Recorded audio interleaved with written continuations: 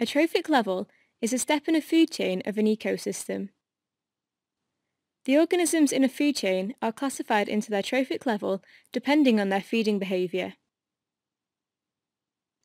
The number of steps an organism is from the start of the food chain is a measure of its trophic level.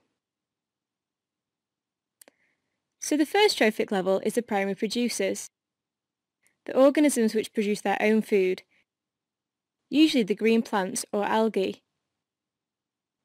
These organisms are also referred to as autotrophs. From the producers, the second trophic level is the herbivores, the organisms that eat the plants. These organisms are called the primary consumers. They are the first step where nutrients are consumed.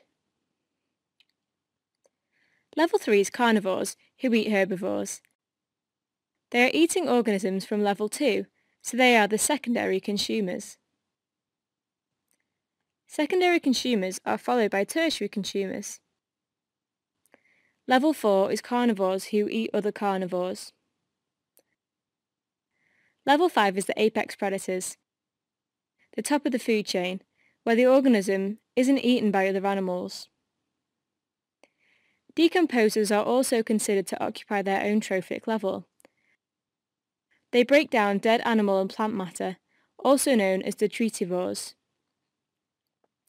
These categories are not strictly defined, as many organisms feed on several trophic levels. For example, some carnivores also consume plant materials.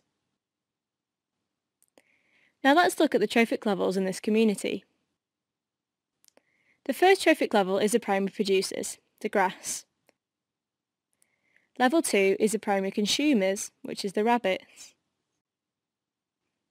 The third trophic level is secondary consumers, which in this example is the fox. Followed by the eagle, which is the tertiary consumer, level 4. We've included decomposers as trophic level 5. In this example, it's the fungi.